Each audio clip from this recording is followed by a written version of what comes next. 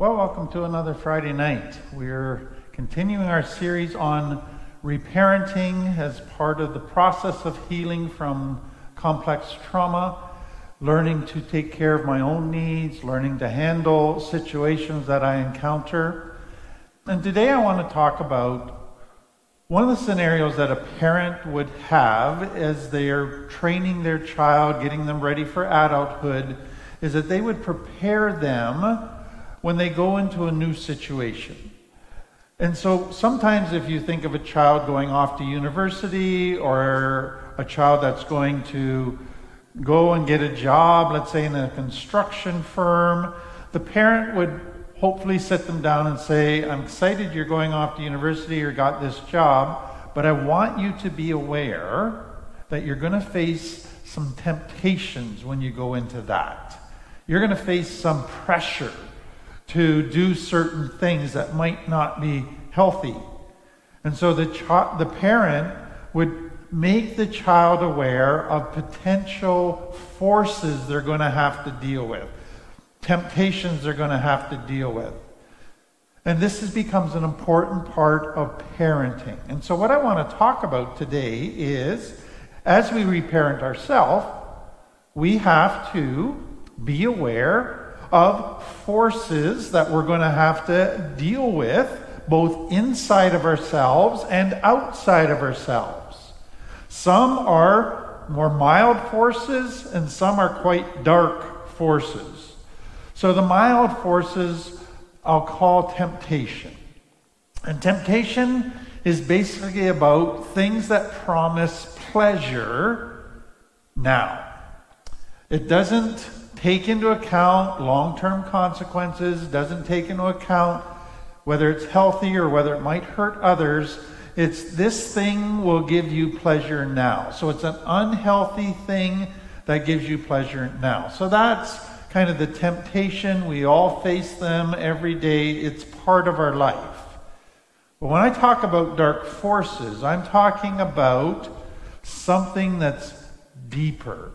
So let me give you an example and then I'll explain what's involved in it. If you can go back just a couple years to COVID, the first lockdown.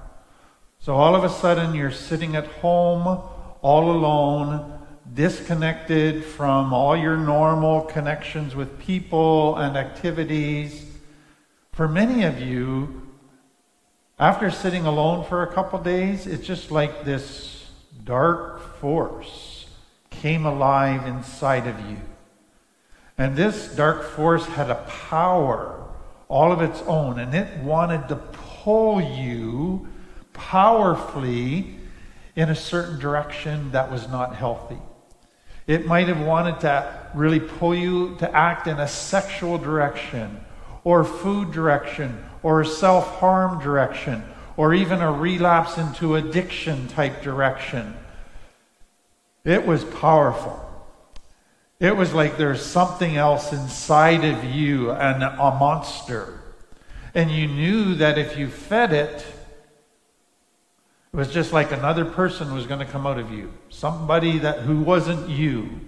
And if you fed it, you would actually just make it stronger. So it wouldn't make the dark force go away.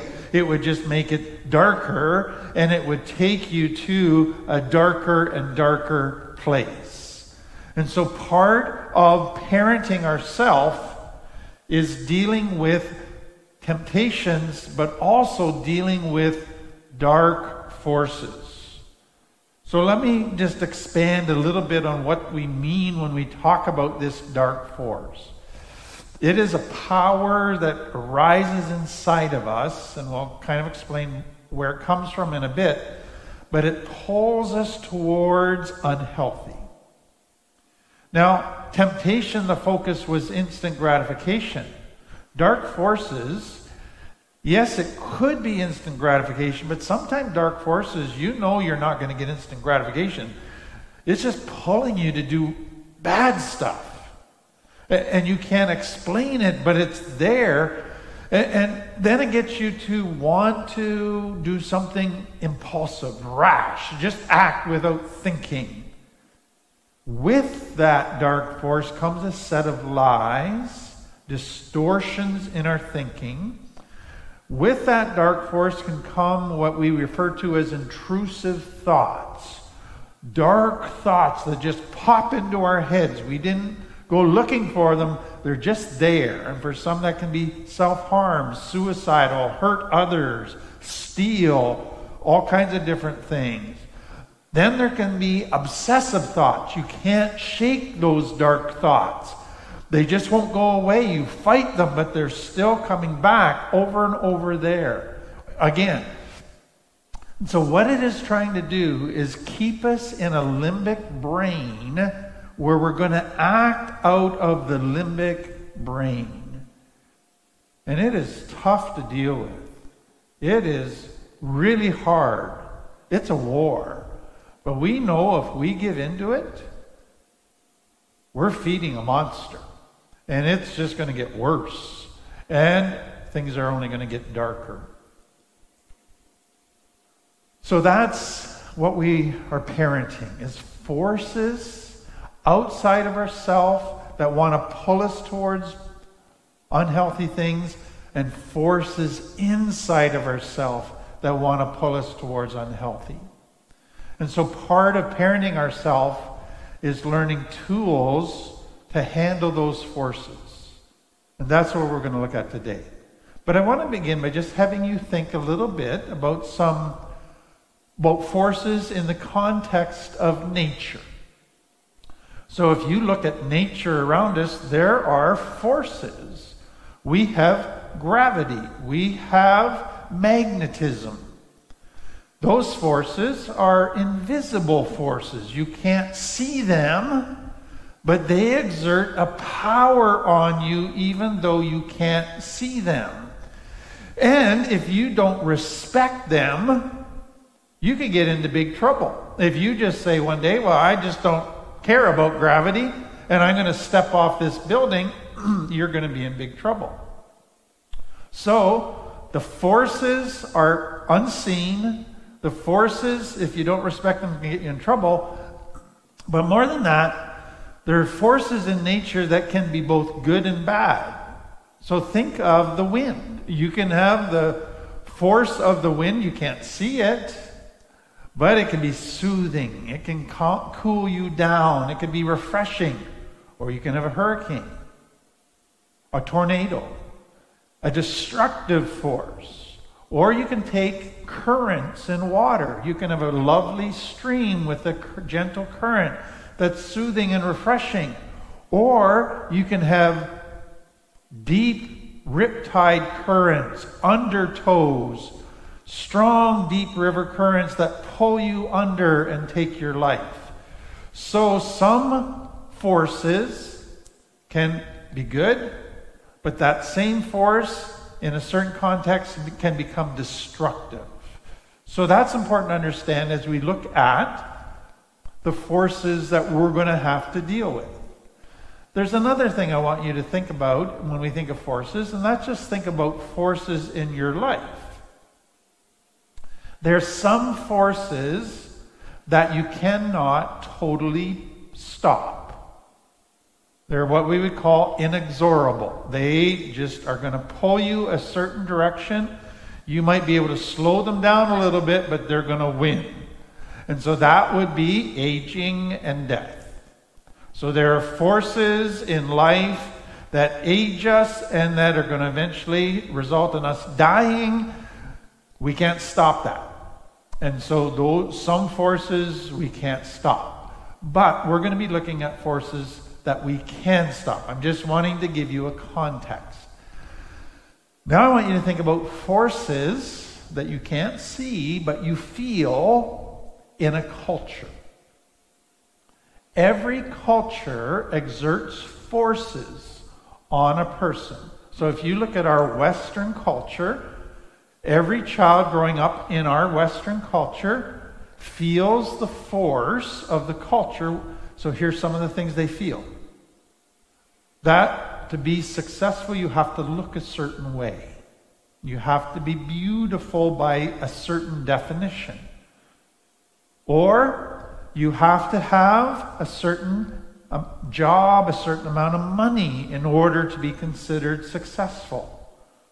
Some cultures exert a force when it comes to what you believe about God, about religion, about family, about patriotism. And what I want you to see is if you don't believe that stuff, if you don't submit to the force of that culture, then the culture says you're bad, a bad citizen. The culture says you're a failure. And the culture gives pushback, and they could ostracize you. They could even persecute you. So there's a force that if you fight against it, it could get you into big trouble within that culture.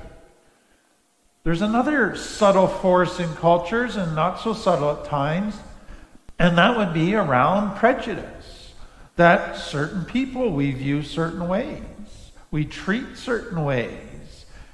Nobody necessarily has to say it in words, but everybody senses it. Children pick it up, and they develop attitudes towards different ethnicity groups, different skin colors, men, women, gay, straight, all of those things develop attitudes. And so culture exerts a force that we have to live in and navigate as people within that culture. Okay, having said all of that, let me go to the forces inside of ourselves. So some of the people would refer to them as their inner demons, their dark side. They're connected to the limbic brain. But a couple things I want you to see. They can be a good force that can turn into a bad force. They can come out of complex trauma. We're going to look at that. They can give instant gratification or not, but they will always lead to a darker place if we give into it. And if we give into it, we feed a monster. So let me show you some of these dark forces. So let's start with a good force that can turn into a bad force. So if you take our 12 needs, what you have is we have a need for food. And so we have a built-in hunger if we don't have enough food. That's a good force. But what can happen for some people is that turns into a dark force. Now all they want is food, gluttony, eat, eat, eat. So that good force of hunger became a dark, destructive force. Second, we have a sex drive. That can be a very good force. It can lead to procreation. It can lead to beauty in a relationship. But that can turn into a dark force, lust. And it can become destructive in a person's life and ruin marriages and ruin lives. So, good force that became a dark force. And the more that dark force is fed, the harder it is to handle. And then we have a desire to get a job, to make money. That is a necessary good force because that leads to being able to provide for ourselves, to have a certain amount of security. But that can turn into a dark force. Now I'd live for more money. Greed. And greed is a powerful, destructive force. So you've got gluttony, lust, greed. All of those are good forces turned into dark forces. And then you can have a person who just has a healthy desire that I want to be in a position of influence, so they get into a position of authority. But that good force of being in authority and that role can turn into a dark force. I just want power. I want to dominate people. And so they abuse authority and do great damage. And then there's a deep force that drives us to want justice. But that can turn into a dark force where we want revenge. We don't really care about healthy justice. We just want our pound of flesh revenge. Then you got a force that wants to make a difference in life, to have a sense of purpose and significance. But that can turn into a dark force where I'm driven to prove myself. I'm driven to accomplish, to be the best at everything, walk all over people, and that can just dominate a person's life and destroy it. And then we have a force that needs to rest and relax. But that can turn into a dark force where now I don't want to do anything. I can't get motivated. I just am lethargic and lazy all the time, and I can't break the power of that dark force. Good forces that can become bad forces. But then let's look at the dark forces that come out of complex trauma. And what I want you to understand is complex trauma creates more dark forces than anything else, in my estimation. And it does it in all kinds of ways. When a child's needs aren't met, when issues aren't resolved, when anger is not resolved, when depression is not resolved, when there is all kinds of violations of love, it just goes on. And each one of those things can contribute to dark forces. So, the first area I want you to look at is this. Complex trauma causes emotions to become dark forces.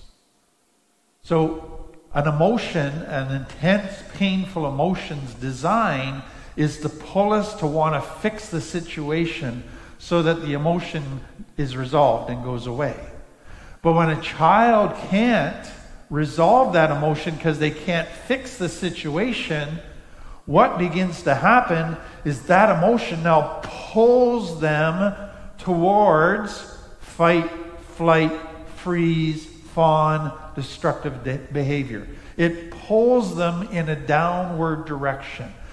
In pulling them towards survival, it's setting them up to develop ways of coping that are going to become harmful in later life. So all of the emotions, both negative and even positive emotions, due to complex trauma, now aren't forces that pull you in a positive direction. They start to pull you in a dark direction. So they can trigger dark forces. So let me get you to think about that. If your anger gets triggered and you're super angry, it's like a dark force takes over. It pulls you to want to lash out, to want to hurt somebody back, to want to hurt yourself, to want to relapse, to not care. So when that painful emotion is triggered, it triggers a dark force. How about if your mental health gets triggered, depression and anxiety? For many, that triggers now a dark force. As soon as they're depressed, that just pulls them in a dark, dark direction. When they feel anxiety, that pulls them in a dark, dark direction. How about if your shame is triggered? You're made to feel not good enough. You're made to feel unlovable. You feel rejected. You feel abandoned. When abandonment gets triggered, wow, it can trigger a dark force that just pulls you to want to isolate, to want to harm yourself, to just want to end relationships, to want to hurt somebody. It can take you in a dark direction. There's just a force that takes over. Same is true as if you feel rejected, and that triggers a dark force. If you feel disrespected, that triggers a dark force. If you experience injustice, that can trigger a dark force. If you are in a time of chaos or drama, that can trigger a dark force. If you're going through a time of change, or you're going through stuff where you're sitting in the unknown, you're not sure what's going to happen, that can trigger a dark force. So all of those things come out of complex trauma. And so now if those issues from complex trauma get triggered, it triggers a dark force. And it can be a very powerful dark force. So let me take that further. What can then happen for a lot of people is to not have a need met. One of the 12 needs met it can trigger dark forces today. So let me give you an example. Let's say that you were never validated as a kid. You were criticized all the time, never praised because they're afraid to give you a big head. So you have a need for validation. And now, because of never being validated, you have a force inside of you that wants validation. And so in every situation you're at, you just feel this force take over where you want to be the center of attention. You want people to notice you.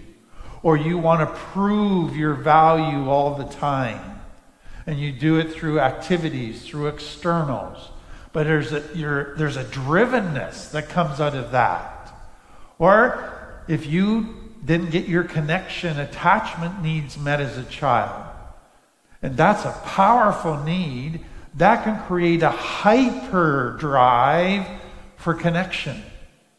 And it can become a dark force for you. You just want to connect. And it doesn't have to even be a healthy person. You just want to feel connected. And you'll connect with very unhealthy people that could lead to abuse and all kinds of problems. And you'll even connect to a chemical just to feel the feelings of connection. It takes over as a dark force. Then, let's say your need to be nurtured and comforted and soothed was not met when you were a child. And so nobody gave you the tools to comfort and soothe yourself. So now you find drugs and alcohol and food and sex and gambling, and you find those have a soothing effect on you. They become a dark force in your life. Every time now you feel stressed or agitated or anxiety, you just run with this powerful drivenness to your self-soothing tools. They become this powerful dark force now. And it all comes out of complex trauma. So what I hope you see is that complex trauma, it just creates one dark force after another. And those dark forces somewhere live inside your brain, and they can get triggered today if your need isn't met. If you get an old wound touched, if you have a powerful emotion activated, trigger of a dark force. So reparenting yourself from complex trauma is, yes, dealing with some temptations that are just part of life, but it's dealing with this closet full of dark forces, and there's many of them. And they can get triggered in many ways. Now, I need to add a couple other types of forces that we have to deal with in recovery. First is family. So our family, it can be a wonderful thing that exerts good forces on us. They can be loving parents who are great role models, who set good boundaries, and that can put the right pressure, the right force on us to shape us to become healthy. But you can have a family that's unhealthy, that's toxic, and they're going to exert unhealthy pressure on you. That's going to make you unhealthy. And so for you to reparent yourself, you're going to have to resist the pressure of an unhealthy family, because it's going to still try to exert that pressure on you. So let me give you a couple examples. Many unhealthy families, they have roles for their children. They want one child to be the comedian, one child to be the hero, one child to be the servant, one child to be invisible. And the child feels a subtle pressure to fit that role within the family. Then some families, they have certain roles for men and women, mom and dad. And so they expect you to follow those roles as you grow up and fit the role for a woman or the role for a man. Families that are unhealthy, they define loyalty a certain way, which means that you never get the family in trouble. You keep the family secrets. And that's what loyalty means, and that makes you sick. but you feel the pressure. You can't talk about stuff. You can't get help for stuff because that would be disloyal to your family. You can't say anything bad about your parents because that would be disloyal. And you feel that pressure all the time. And then there's this unspoken rules, but you feel the pressure on how certain family members are to be treated.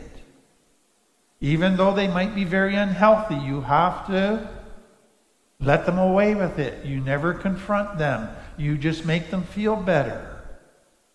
And then there's unspoken values and beliefs that are in a family. And you pick up those things and you feel pressure to adopt their beliefs and values about people, about money, about things, about religion, whatever. And if you don't adopt that, then they exert even more pressure on you to get you to conform. So being part of a family that's healthy is wonderful because it's a good pressure that makes you healthy. Being part of a family that's toxic and unhealthy means you live with unhealthy pressure exerted on you all the time. And reparenting yourself means fighting that pressure. And then there's the pressure that can come from friends. And this again can be a good pressure or a bad pressure. And so peer pressure we refer to as negative pressure to do bad things put on us by friends. And we feel the pressure because we want to be liked. We want to fit in. And so you can have friends that want you to act a certain way, adopt certain attitudes, dress a certain way, talk a certain way, treat others a certain way, do certain activities. And you feel the pressure as soon as you're around them that you have to do what the group does and be like them in order to be accepted. And that's a strong pressure. And so part of recovery is learning to manage the pressure that comes from unhealthy friends. And that can be a challenge. Then there's the pressure exerted by a religious organization. Doesn't matter what the religion is, religious organizations exert a pressure. And so within them they have beliefs about what is acceptable behaviors and speech. So is it all right for them to drink alcohol, to get a tattoo, to get piercings, to go to a dance? All of those things are behaviors.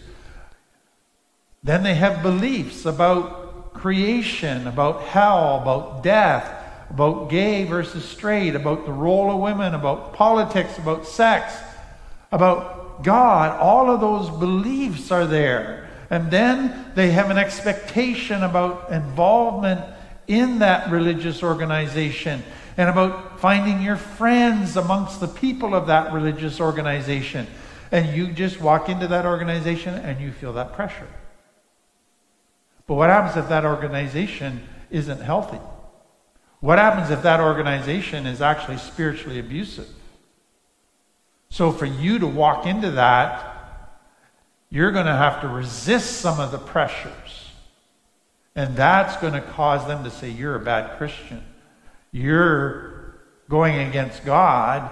And they're going to ostracize you. They're going to put more pressure on you. They're going to condemn you. It's going to be very difficult. And so for some people in their recovery, in their spiritual journey, they need to be aware that they're probably going to face forces that come out of religious organizations. And those can be super hard to deal with because they claim that God is the one behind what they do. So you're fighting God, not just them.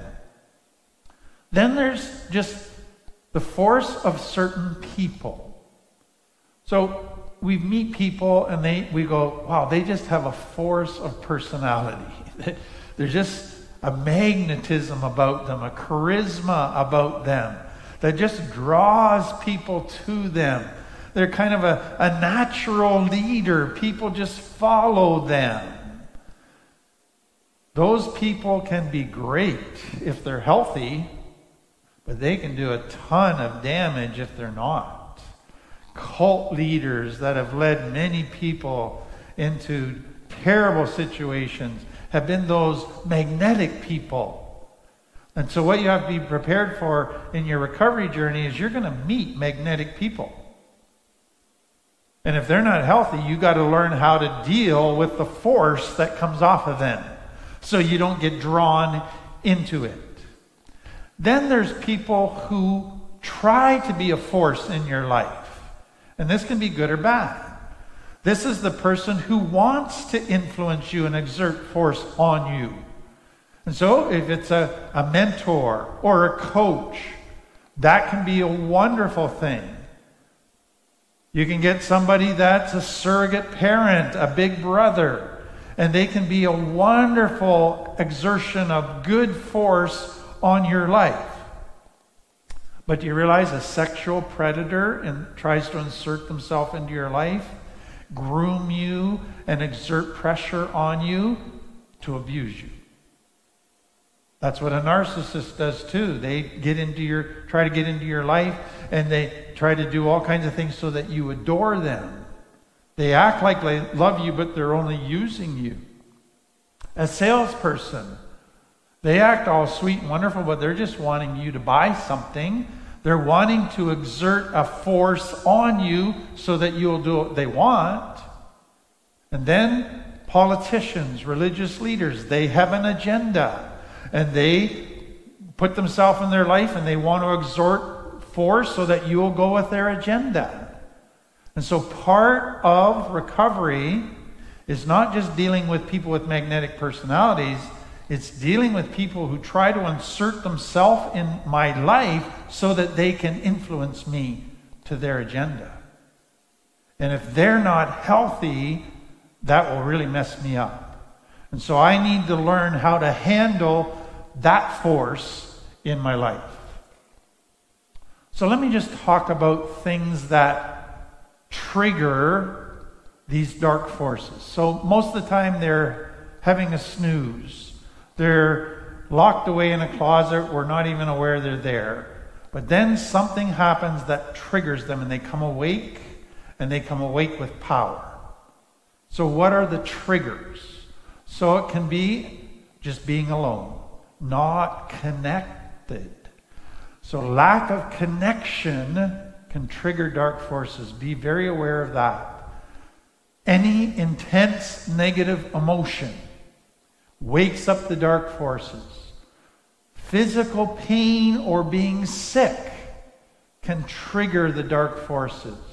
Struggling with your mental health can trigger your dark forces.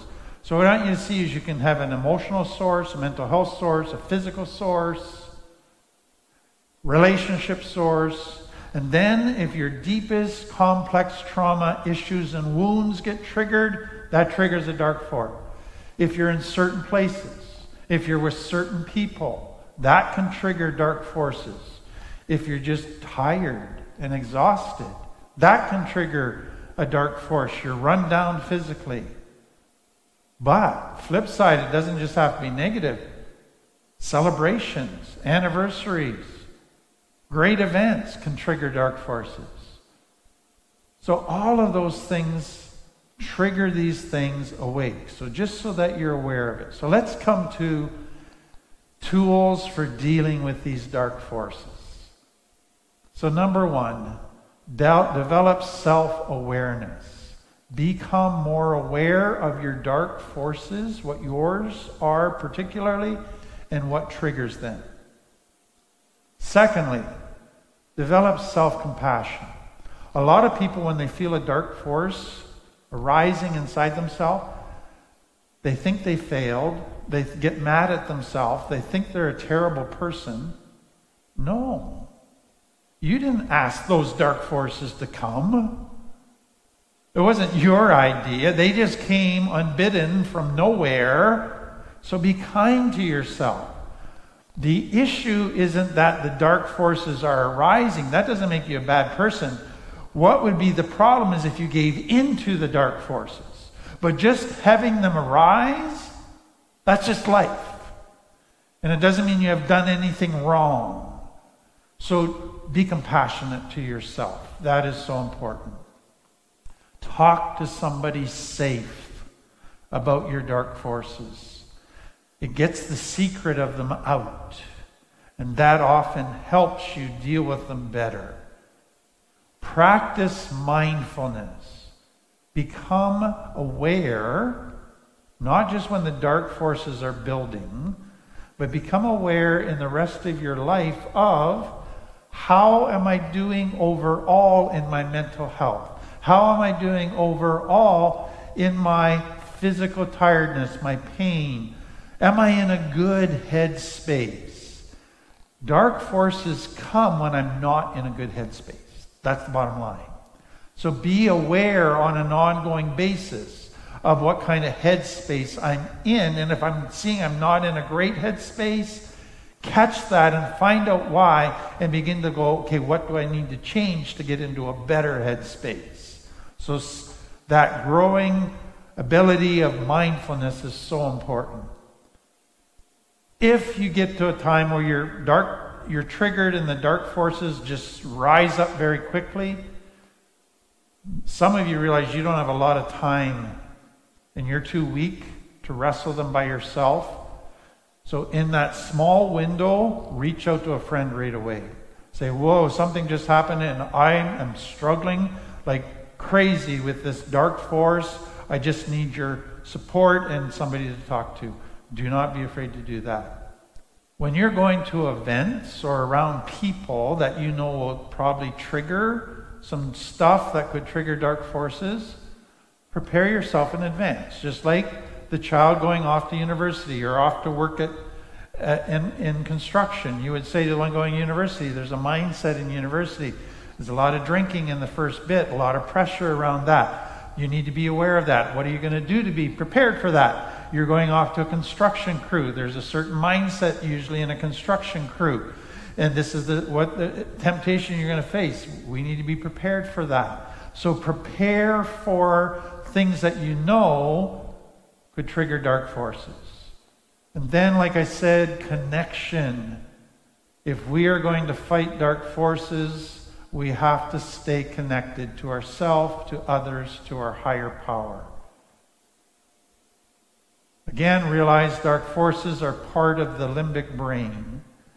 And so do grounding that gets you out of the limbic brain into your cortex so that you're able to think things through truth-wise, not think through distortions of the limbic brain. But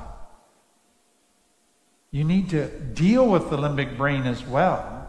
And so you got these dark desires that are growing in the limbic brain. Work to create more beautiful desires in your limbic brain. Focus your attention on beauty, on things that will cause you to desire beautiful things, the right things, and pull you towards healthy and overpower the dark forces and their pull. So big picture from that is, in the moment, you're feeding your limbic brain stuff that makes it want beauty. In the rest of your life, outside of when you're triggered, make sure you're feeding your soul good stuff. Because dark forces can take root and grow easily in a soul that hasn't been fed. In a soul that's been fed junk. So feed your soul good stuff. Final thing. Be aware of how strong you are to resist the magnetic pull of certain people in certain cultures. And if you're not strong enough to resist the magnetic pull, you'll need a boundary to say, I just can't go around those people. So let's say you've been in recovery, you're growing stronger, you're doing well, but you know if you go spend time with your toxic family on the weekend, as soon as you get around their magnetic pull, you won't be able to resist it. And all of a sudden you're going to be back into the old way of thinking, doing stuff that they want to do that you know is going to hurt you, and you just can't resist that pull. Or if an old friend calls you up and you know they have a powerful force on your life, and you know I can't resist that force. If I'm around them, they're going to suggest we do this and I won't be able to say no. Say no now. Set boundaries. Now, hopefully in time, as you get stronger, you'll be able to go around your family and resist the magnetic pull of your family.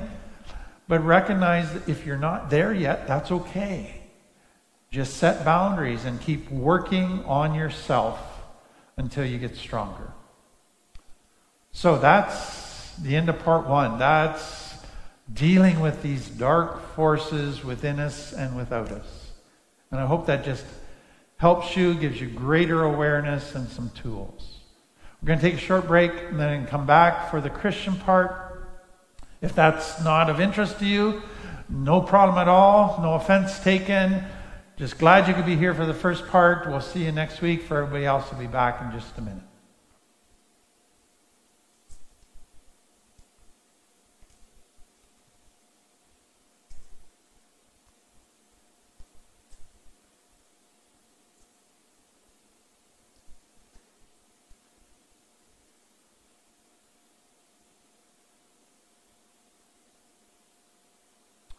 Well, welcome back. We're looking at the Psalms, the prayer book and hymn book, the song book of the Jewish people.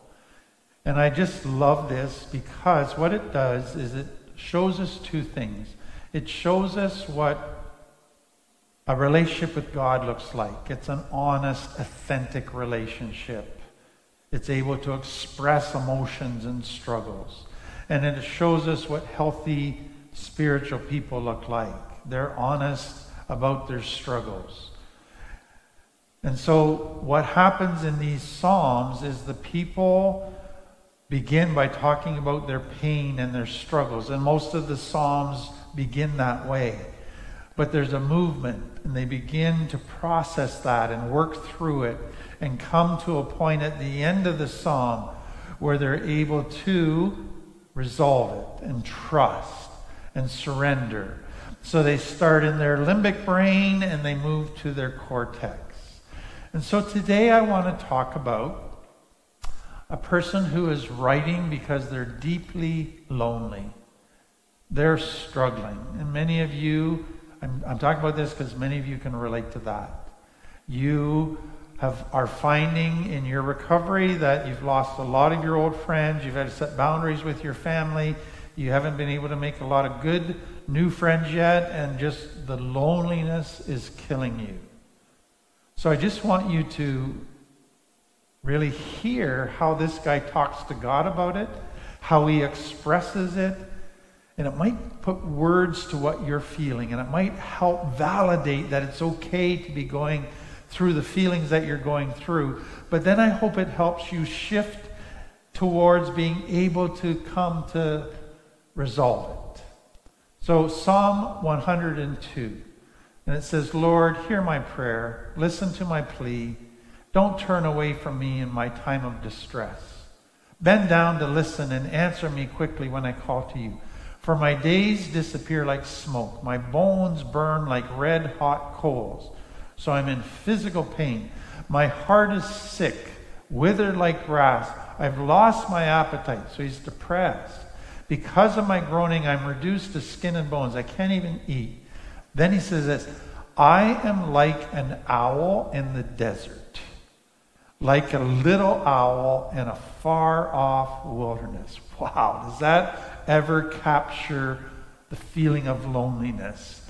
A little owl in a far-off desert. I lie awake, lonely as a solitary bird on the roof. Do you capture the emotions there? Like an owl in a desert, all alone, no hope of anybody being around. There's an emptiness, there's a sadness, there's an overwhelming longing, there's an anxiety, will I ever find anybody? There's physical pain, there's a dull emotional ache that's just part of this. There's a depression. Like it's just, loneliness is all kinds of different painful emotions blended together. And he captures it in this owl in a desert. And that's how many of you feel, that owl in a desert. And so there's a feeling of abandonment, a feeling of not being wanted. There's a fear that I will be this way forever. Nobody will ever want me. There's a fear that maybe it's me and I'm not lovable. Awful, awful emotions. And that's what the writer is saying. And you can tell it's getting to him. It's keeping him awake at night. He can't eat. He's in physical pain. It's messing him up how awful all of this is. And then he goes further. He says, my enemies taunt me day after day. They mock and curse me. I eat ashes for food. My tears run down into my drink. And this part then is interesting to me because in his limbic brain, he feels that this must be God's judgment on my life. It's not, but that's what his limbic brain is feeling. God's mad at me. That's why these things are happening. So you have picked me up and thrown me out. So his distorted thinking comes into play now, and he's expressing that. Then my life passes as swiftly as evening shadows. In other words, probably going to be lonely till I die, and that's going to happen soon. It's never going to happen. I'm withering away like grass. God broke my strength in midlife, cutting short my days. I'm mad at God now because I can't get a friend. So you can just see him spinning here, thinking God's mad at him, mad at God, thinking his life is over, jumping to the worst case scenario. I'm probably going to just die. He's in a dark place, but he's putting it into words. And that is the beauty of this. He's being honest about what he's actually feeling. But then we start to see the shift happen. And this is the important thing. So he's moving out of the limbic brain. Now he's getting into the cortex, and he says, but I cried to him, O Lord, or O my God, who lives forever, don't take my life while I'm so young. Long ago, you laid the foundation of the earth and made the heavens with your hands. They will perish, but you remain forever. They will wear out like old clothing. You will change them like a garment and discard them. But you are always the same. You will live forever. Get the theme? He's talking about everything changes except you, God. Everything dies except you, God. The children of young people will live in security. Their children's children will thrive in your presence. Now, this is significant. He goes, if I'm looking to people only to satisfy my loneliness, I am going to be disappointed. Because people change. People die. People exit my life. So, yes, it hurts to not have a human friend right now, but that doesn't mean I cannot have a friend. Because there is someone who never changes and never dies. And so they will never abandon me. They will always be there. They will always be able to be relied on, and that's God. So the answer to my loneliness right now is to go to this God that never changes or never will die.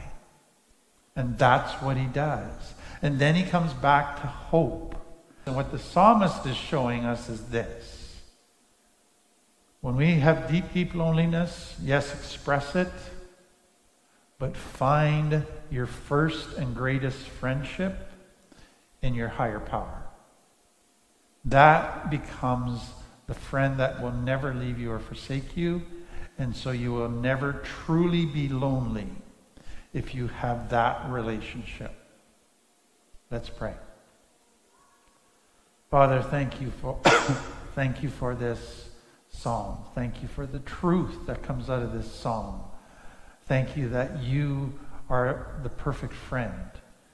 And just help us grow in our relationship with you. Help us to stay connected to you. And help others who are seeking to get to know you to do that. Just give them the help they need in that journey, I pray. Amen. Well, thank you again for being with us. Hopefully it's been helpful for you tonight.